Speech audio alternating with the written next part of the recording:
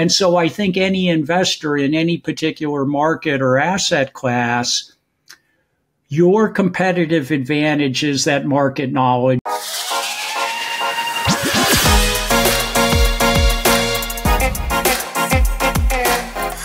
Hello and welcome to episode 209 of the Smart Agents Podcast. As always, my name is Michael Walter and I'll be your host. On today's episode, we are joined by Arn Cenedella, founder of Spark Investment Group. With over 4 decades of real estate experience, both as a broker and investor, Arn transitioned to investing in multifamily real estate in 2020. Throughout our conversation, Arn shares why real estate agents are at an advantage when it comes to investing themselves, why he made that transition to multifamily investments, and tips for making sure you are both investing in the right properties and partnering with the right people. But before we get on to the day's featured interview, if you or someone else on your team has an incredible story of real estate success or tips to share with our community, send us a message to feedback@smartagents.com. We're always on the lookout for new guests to inspire our listeners. And lastly, if you enjoy this conversation and want to hear more, be sure to subscribe to the Smart Agents Podcast. We stream on all major podcasting platforms such as Apple Podcasts, Spotify, Amazon Music, and YouTube. All right, let's get on with our conversation with Arn Cenedella. If you'd like to learn more about real estate investing or Spark Investment Group, be sure to check out the episode description or go to investwithspark.com. Well, really the way I like to get everything started is if you could just introduce yourself to us a little bit. I know you have a long, extensive background in real estate, but tell me kind of a brief backstory on that. Yeah. So, Michael, pleasure to meet you. Thanks for having me on the show. And hopefully we can help your listeners, kind of achieve their goals and move their investing career along too. So, very thankful to be here. So I had a kind of a typical middle income American lifestyle. Parents said, go to school, work hard, do well in school, go to college, yada, yada, yada, and ended up going all the way to University of Michigan for grad school, got a master's degree in physical chemistry of all things, and then wanted to return to the San Francisco Bay Area where I grew up. So I called my dad. He said, well, come on out, get your license, and I'll put you to work. So he was a residential broker in Menlo Park in Palo Alto, California, which is basically turned into Silicon Valley. So I was blessed to sell single-family homes and invest in single-family homes in probably the world's greatest residential market, and did that for about 35 years. Right. And obviously, that market in your time, you saw the change that happened in there. Tell me a little bit about that, what that was like going through such an explosive growth. Yeah. Well, for one, it was exciting. And I can remember we'd be going around on broker tour caravan. I'm sure you have that in your area too. And we'd be going, how can prices get any higher? And sure enough, 5 years later, they were higher. So when I started in March of 1978, most of the houses were maybe $200,000, $300,000, $400,000, and you could actually have them make sense as rentals. By the time I left in 2014, really the price tag was more $2, $3, $4 million. And of course, those don't make much sense as rentals. But obviously, Silicon Valley changed the world. Back when I was a kid, Libby Canned Food Company was actually the biggest employer. It was an agriculture area, apricots, strawberries, and so forth. And, some brilliant people got together and kind of created an environment and energy, and the rest is kind of history. So it's totally changed our lives. Right. Absolutely.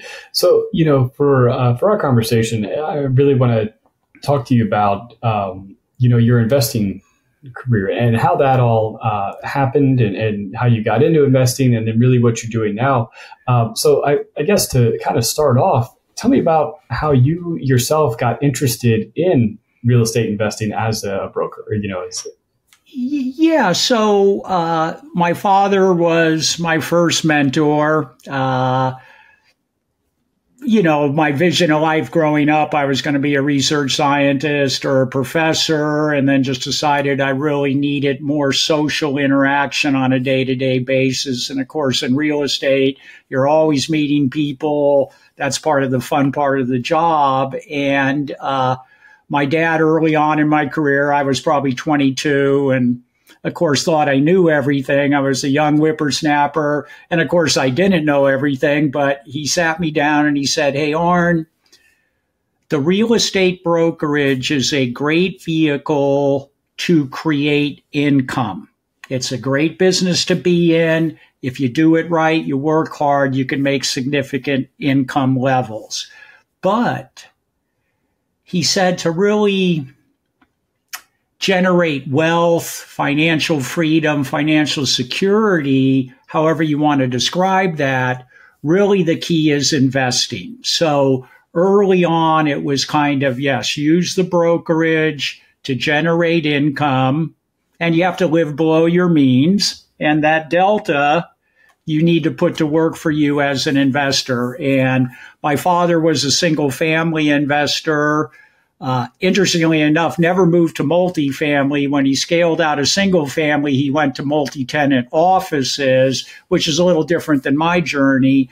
But he was a single family home investor, and I just kind of followed in his footsteps, started accumulating a few rentals in the San Francisco Bay Area, and then also had the good fortune to get into the Austin, Texas market probably 20, 25 years ago. And of course, we all know what's happened in Austin. So basically, my father was my mentor. He did single family rentals, and that's how I kind of got into it. And I've been kind of doing it ever since.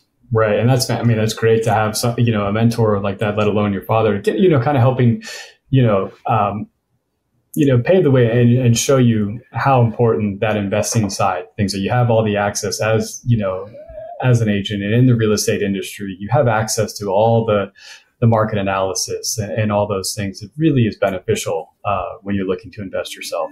Yes. And we were talking before we started the recording about maybe not enough agents actually kind of invest and how perhaps they're missing an opportunity there. And I would say in whatever asset class you're investing in, whether it's stock or Bitcoin, I don't understand Bitcoin. I can't figure it out. I don't invest in it. I can't understand it, so I'm not going to do it. And so I think any investor in any particular market or asset class, your competitive advantage is that market knowledge, as you mentioned. And so as real estate professionals, we're out in the market. We're seeing dozens of homes every day. We're transacting 20, 30, 40 sales a year. So we should really know those local markets. And I think that then leads to opportunity. So I think you're exactly right. Yeah, absolutely. And I think, even I know in our market here, we have so many investors that are, buying properties, and, the agents that are working with those investors, those are great people to pick the brains of. Yes. And investor buyers, they're maybe not as concerned about what the color of the carpet is or what type of granite is there or anything. So I think you can find investors can often make decisions more quickly. They're maybe tending to look more at the big picture, the area growth, population growth, job growth. They can run the numbers quickly. And so it's a little less emotional. And the other thing I would say is when you find an investor client, they're usually not just buying one property. And so you do a good job for that investor. They're going to come back to you for the next deal and so on and so forth. And as you mentioned, you can learn from those investors, kind of learn how they look at investing and so forth. So it's a good supplement to your owner-occupied business. And many agents actually prefer working with investors. It's not quite as emotional, and maybe sometimes it's not quite as time urgent because it's more business than where's my family going to live, and and all of that. And both are great. I did both, and I enjoyed both. Right. For you, when you got started investing and really throughout your investing career in the the single family side of things, and we'll definitely touch on the multifamily and the syndication in a moment, but for a lot of folks that might be wanting to get into investing that are interested in maybe having one or two rental properties in their market, what are some of the things that you used to look for in the properties? Yes, great question. So number one, in terms of rentals, I kind of never wanted to be at the low end of the rent schedule, if that makes sense. I never wanted to be at the high end. I didn't want a luxury rental. I didn't necessarily want a low income rental. I kind of wanted what I would call steak and potatoes, bread and butter, middle income rentals, because I think that's where your biggest demand is. And these residents have stabilized jobs and income. Often they have a dream of buying a house in a couple years, so they understand their credit's important to them. This rental for a couple years is maybe only a stop to the next step. So try to find things in kind of that middle, affordable to your median income in your county. I think that's one. There's strong demand, and they're excellent residents. Then certainly, location. If you can start to invest in areas that you're seeing improving and maybe perhaps get a little ahead of the curve, I think that's where ultimately you're going to get your best bang in the buck, best bang for the buck. Certainly, there are type A neighborhoods, prime neighborhoods that everybody knows about, and they're priced accordingly. I think you can find neighborhoods that are on the improve. And as realtors, we're out. We know where people are flipping houses. We know where these abandoned storefronts are being turned into cool coffee shops. Where are the younger, educated recent college graduates moving? So you can kind of identify what area is going to kind of pick up. And if you can invest in that type of neighborhood, you're going to do well. And then I think the third and final thing is understanding cheap or inexpensive doesn't mean value. And houses and buildings have quality. And so what I always kind of say is buy quality properties and quality locations, because ultimately the quality will come through. And people who have remodeled homes know if you have a nice home and it's got the perfect floor plan and the room sizes are good and everything works, and as all you have to do is put a fresh cosmetic shell on it, right? Paint, flooring, countertops. That's an easy renovation. That's an easy upfit. On the other hand, if you got a house where the kitchen's too small or there's no master bath and you got to start tearing out walls and moving plumbing, it becomes more expensive. So I think when you're evaluating these houses, look for that kind of quality, solid floor plan, because you'll be able to more cost effectively kind of increase the value and therefore the rent of the property. Right, absolutely. And I think that's, having that experience as the real estate professional in your market is so great, because you know what the demographics are. Places change, the demographics in areas change, and what might have worked, for a solid property 20 years ago, maybe doesn't work anymore because the demographics of the area has changed. And I think that's so important. Correct. What was it? So, you were in the single family space. What was it that made you want to expand out and go more the multi? Yeah, that's an interesting question. So about 10 years ago, moved clear across the country to Greenville, South Carolina. Didn't know anybody, kind of took a leap of faith. The Bay Area is great. Laura and I spent most of our lives there. Laura had a Silicon Valley career, Intel, Visa into it, and I was in the brokerage. So moved to Greenville, started developing relationships with local investors, the local real estate community, and happened to befriend a young guy who, when I first met him, he was just starting to flip houses. And 6 years later, right about spring of 2020, and if we reflect back, that's when COVID was we kind of knew COVID was a big deal, and, March of 2020. So Mario calls me up and he goes, well, Arn, what do you think is going to happen with rent collections? And I go, Mario, I don't know. Talk to me in April, because I had already collected the March rent. And so call me April 5th and then we'll know. So at the end of it, the conversation, he said, hey, I've been starting to get into multifamily investing, and here's a podcast that I think you should listen to. And so I listened to the podcast, and kind of a light bulb went off in my mind about the benefits of multifamily investing over single family. And over a period of a couple months, consumed a lot of podcasts, joined some online training groups, and really kind of learned the business, and it made sense to me. And so, in short, I would say, number one, I think we all recognize we have a housing shortage in this country, and it's particularly short at the affordable range. I mean, there's no problem finding $3 million houses. I mean, that's not the problem. It's more, how do you find housing on a middle income, lower middle income, et cetera? So I think apartments fill that need for just about the most affordable housing in the United States. I mean, mobile homes would be the other one, where rents are generally at the lower level and more accessible for a lot of people. So that's number one.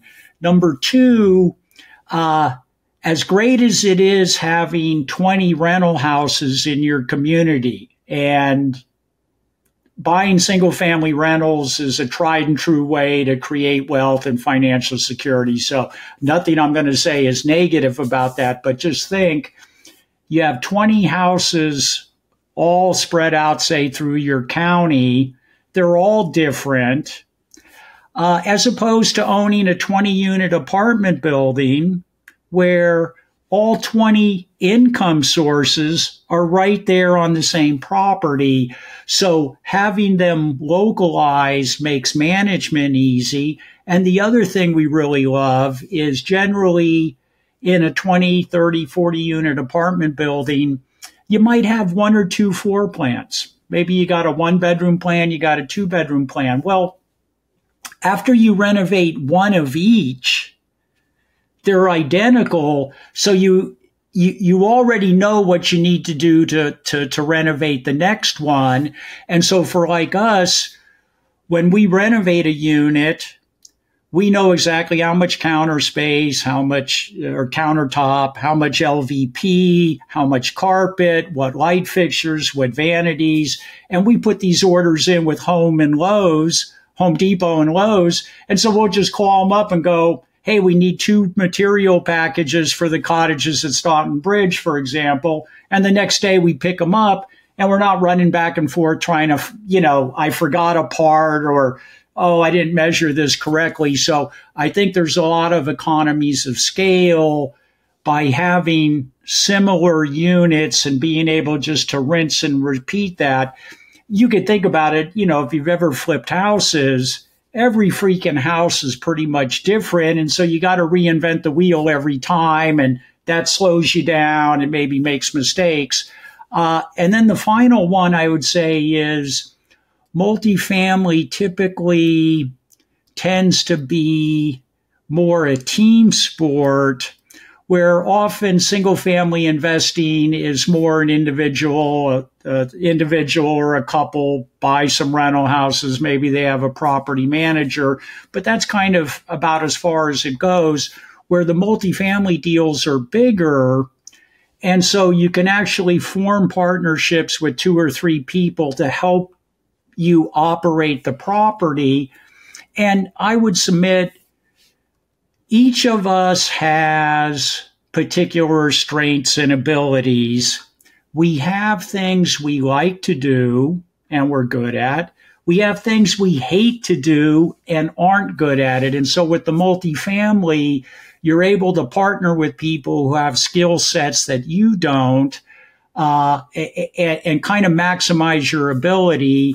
In my team, it's basically 3-person team. I'm kind of the deal finder. I go out and hunt the properties. I talk to the brokers. I network. I raise capital.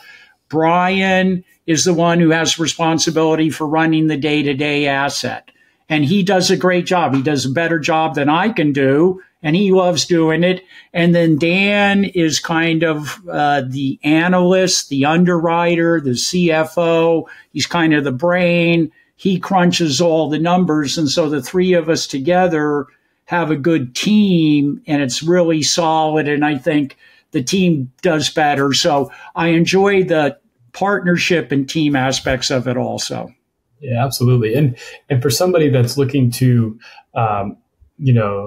get into investing, I think a lot of times, I talk to a lot of folks that are, they think the barrier of entry is just out of their realm. But when you are partnering with people and you're going, you're able to put these deals together on the multifamily, it takes, I think that barrier of entry is a little bit less because you can kind of partner with more people. Yes, for sure. So one of the things I love doing is meeting some folks, having a beer, and talking real estate. So within the local Greenville community, I developed friendships with people. Maybe there were a couple guys I flipped a couple houses with, and we did that, and that was all great. And so on my first true multifamily deal, which was a 12-unit building, it was, I think we paid about $1 million for it. We needed to raise, I think the down payment was maybe $350,000.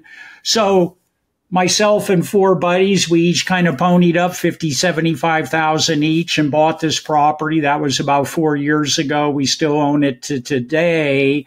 And so, yes, you can partner with people to acquire these larger assets. And so, I think that's certainly a viable way to do it.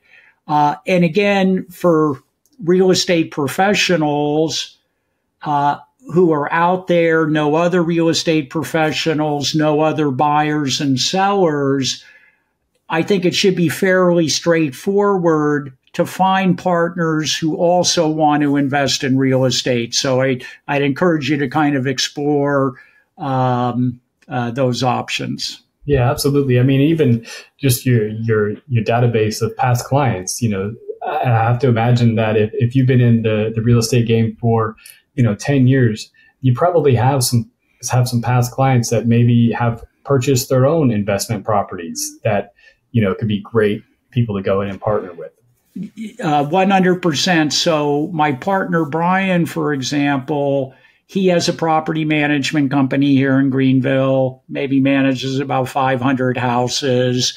And it kind of took me about a year of, let's call, courting him to come to multifamily. He goes, I'm a single family guy, blah, blah, blah. I go, come on, Brian, let's give this a try. So we do what's called syndications. And so we'll raise money from 20, 30, 40 investors. And again, it doesn't have to be big bucks. We raise at 25, 50,000 at a time. And a lot of our investors are Brian's property management clients. They're happy owning a couple rentals, but they also, so they understand the value of real estate and the benefits of investing in real estate, but maybe they don't want another 2 or 3 rentals because that takes up more of their time. So with the syndication or joint venture kind of setup, their day-to-day involvement is less. They still have their capital invested in real estate as opposed to, say, the stock market. So they're still in real estate, but basically we handle the headaches for them and they don't have to deal with it. So I think you're exactly right. There'll be people as a broker agent in your community, there'll be people in your database that do want to invest, but maybe they don't have the time to go find the property. Maybe they don't want to get a call about a stopped up toilet, or that, they're just busy with their lives and they don't want to deal with it. So I would say that's fertile ground to kind of investigate. And again, I think my advice would be never be kind of pushy about it. What I found the best way to go about it is just kind of share what you're doing. And it could be as little as, hey, Joe, a couple buddies and I, we just bought this 8 units over here and this is what we're doing.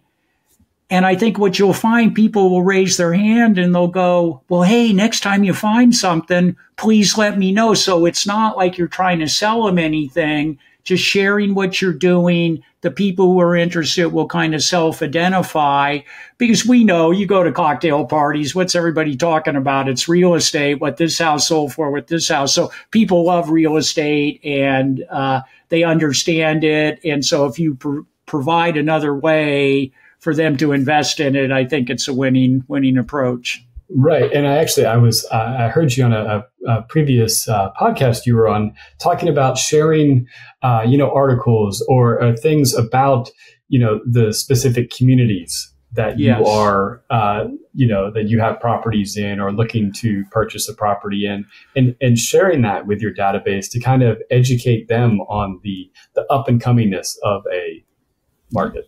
Yes, precisely, because you may, and in your market, St. Augustine, you probably have local owners, but you probably have a fair number of out-of-area owners, right, that maybe own a second home or a winter home or, do an Airbnb or whatever. So reaching out to those folks, kind of letting them know, well, Toyota's opening a plant here, or Boeing's coming in with a facility, or they're revitalizing the downtown. It's just good to let people know kind of what's going on.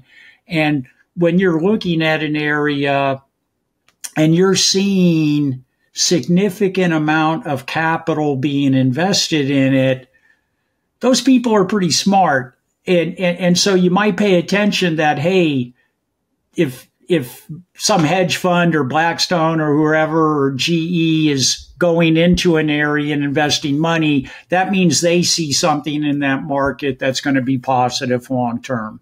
Yeah. And kind of on that topic, let's say I was ready to, put some money down and invest in a multifamily, and I wanted to get into, a syndication or something like that. Who should I be looking to do business with? What are some of those tips to making sure that I am protected in, my investment? Yeah, that's a great question. So, first, let me indicate there are typically 2 types of syndications. 506C, C as in Charlie. Those are available to accredited investors only. And an accredited investor is someone with a net worth of $1 million or more, exclusive of their primary residence. So you can't count your home. Or it's a single with an income of over 200 a year or a couple of over 300 a year. So 506C syndications are open to accredited investors only, and they can be advertised, meaning you'll see them on social media and so on and so forth.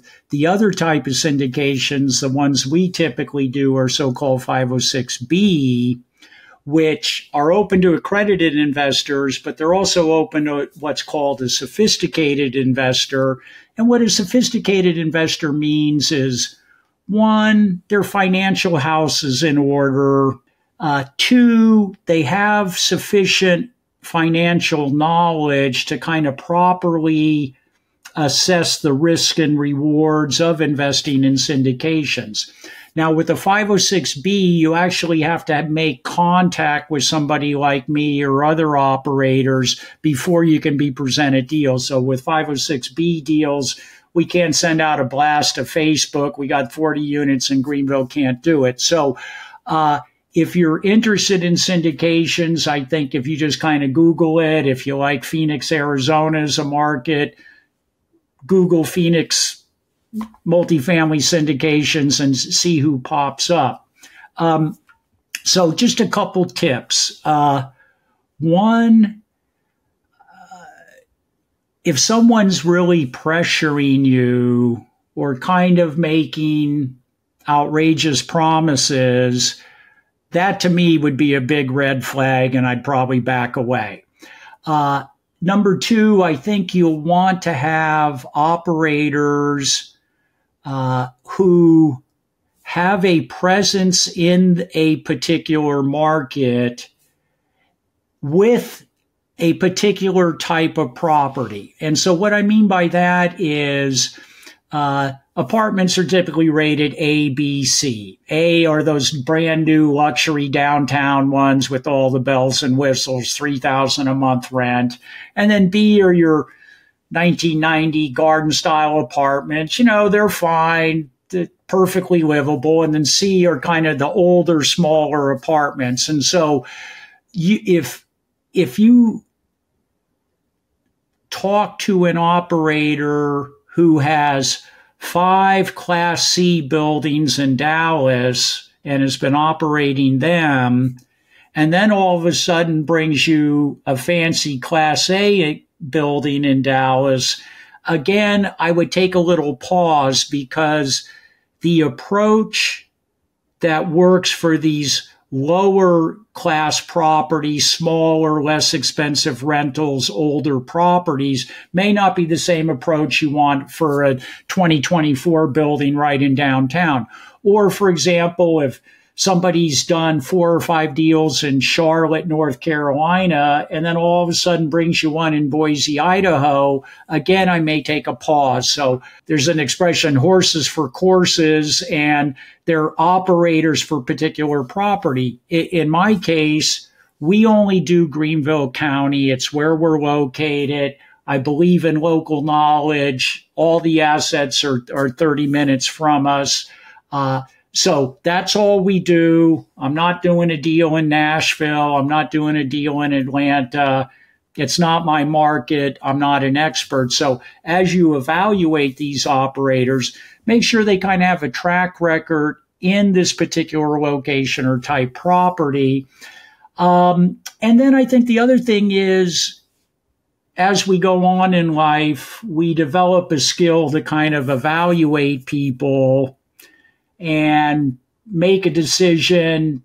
Is what I'm hearing make sense to me? Does this person seem like they're above board, transparent, and speaking to me with character and integrity? So I would also rely on kind of your personal vibe, the vibe you get when talking to this person. Is it one that inspires trust, or is it one where you're putting your hand on your wallet because you're getting some strange signals? So hopefully that helps a little bit. Yeah, absolutely. I mean, because, and I think all those things really resonate with, the real estate agent listener that we have, because, as a home buyer, I'm not going to use somebody that's based out of Miami to sell me a home in St. Augustine if they don't have the market knowledge. I think that same, those same kind of principles. Yes. And what I would say is, don't go all in your first deal. One of the advantages of being a limited partner, an LP investor, a passive investor, is you can spread your investments out. You could buy into a part of a Class B building in St. Petersburg. You could buy part of a Class A building in Austin, Texas. You could buy a workforce housing in Colorado Springs. So you're able to diversify by geography and asset class. And so I always say the proof's in the pudding. So maybe make a few smaller investments, see how the operators do, and it'll become obvious to you who's the one you should do your next deal with. And it's same with an agent. If you're a buyer or seller, you're going to interview a couple agents, and what's the vibe you're getting? Do you feel like you're heard? Are you listened to? Do you feel like they have your best interest in heart, and you make an assessment that way? Yeah, absolutely. Well, before I let you go, I'd love to have you tell me about Spark Investment Group and what you guys are doing now, and kind of what the future is holding. Yes. So let me just cover one topic before that, which I think is really critical for real estate professionals. So there's something called real estate professional status. And generally, I would say most full-time agents will qualify for this, but again, anytime you're dealing with taxes or the IRS code, consult professionals. But if you're a real estate professional, you can use the depreciation these rental properties generate against your commission income. And that's not true for most people. For most earners, if they make over 150,000 AGI, they can't use the paper rental losses to offset and reduce their income. So as a real estate professional, you have a really great benefit that investing in real estate provides, because it will actually help reduce your taxable income. So investigate that, think about that, make sure you understand what real estate professional status is. So I call it sometimes the keys to the kingdom, and we all like to minimize taxes. It just means you keep more of your capital and you have more that you can grow over time. So anyway, to reach out to me, I'm very active on social media, either under Arn Cenedella or Spark Investment Group, both on Facebook and LinkedIn. Website is investwithspark.com. And my site contains lots of education about single family, extensive blogs. I've got a whole library of podcasts there. So there is quite a bit of educational material. And if people ever want to just reach out and talk, just reach out through the website and we'll schedule a call, no obligation, and I'll just kind of answer questions. Awesome. Well, I really do appreciate you taking the time and speaking with us. I think, lately, I feel like over the last year, some of the younger agents that I've talked to, they are actually really forward thinking and are investing in real estate themselves now more than I had, people I talked to even 4 years ago when I first started this. Yeah. And so it's also fun to invest. Now, as a real estate agent, I'm sure we've all had this experience. You find the perfect house. The price is good. It's exactly what the person needs, and they don't quite see it. And you as a professional know this is a good deal and it's the perfect house for you. But of course, it's the client's decision and you have to abide by their ultimate decision. But once you become an investor, you get to make the decisions and follow through on your beliefs. And so it's kind of freeing in that way, because then you're more able to kind of move quickly to secure opportunities as you see them in the market. So I love being a broker, but I enjoy being an investor more. So that's my 2 cents. Awesome. Well, again, I really do appreciate you taking the time to speak with us today. Sure. My pleasure. Thanks, Michael. I want to thank Arn for joining us today and sharing all of his tips for agents looking to open up additional streams of income and invest in real estate themselves. Remember, if you want to learn more, be sure to check out investwithspark.com. So once again, if you think you or someone else on your team has an incredible story or tips to share with our community, send us a message to feedback@smartagents.com. Well, that wraps things up for this episode, but remember, follow the show wherever you listen to podcasts, and make sure to subscribe to the Smart Agents YouTube channel. Again, I'm Michael Walter, and we'll see you on the next episode.